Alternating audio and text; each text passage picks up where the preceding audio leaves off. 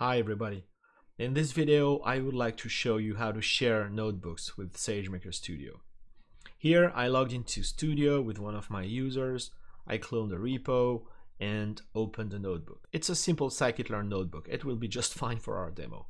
So let's just run all the cells and let's say we want to share those results with someone on the team, get them to look at the code, the metrics, etc., etc.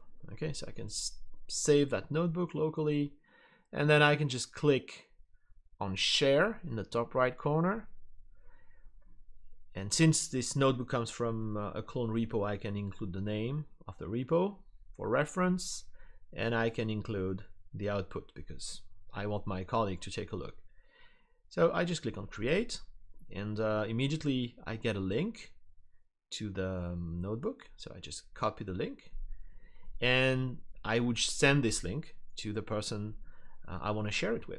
Okay, here I have another browser with a private session and a different user. Okay, so this is not the same user that I used to run the notebook. Okay, so somebody sent me that link and I can just open a tab here, copy the link, and this will open the snapshot that the previous user created. Okay, all right, here it comes. And I get a read-only preview, so if I just need to take a quick look, there's nothing else to do, right?